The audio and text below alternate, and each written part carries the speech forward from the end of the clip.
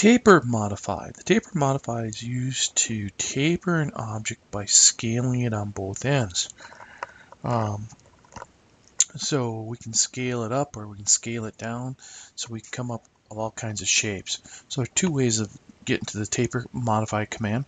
The first one is I'll select an object, and I can come up here and say, oops, sorry, let's go with, I meant select an object. I can pick an object, just any way you can select, as long as you have an object selected.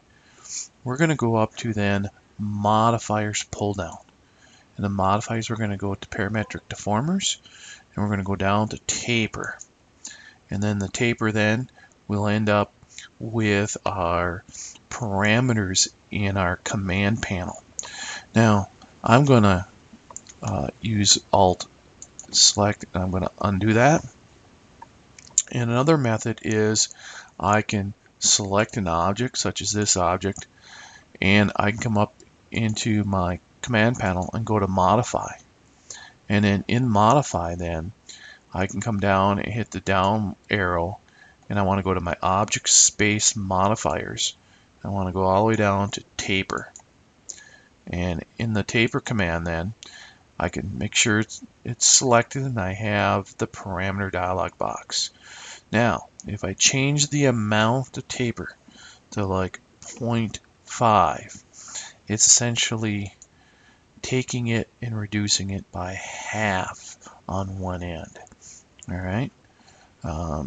If I go with negative 0.5, you can see how it does the other end, reduces it by half. So if I go with 0 on both ends, you can see what the size looks like.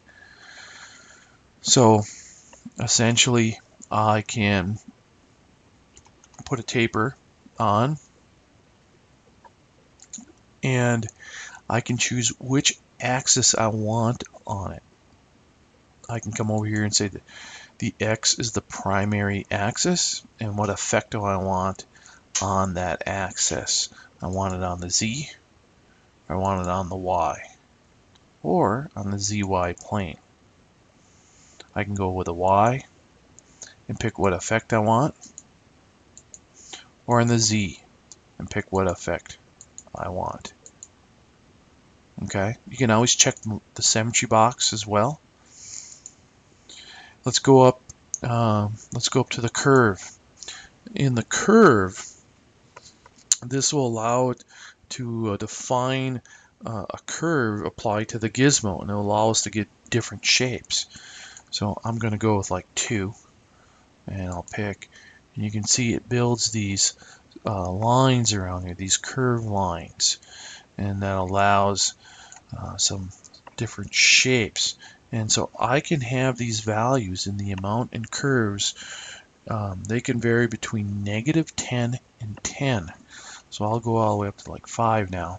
You can see it gets kind of hard to see, so I'll go with -5. You can see that down below.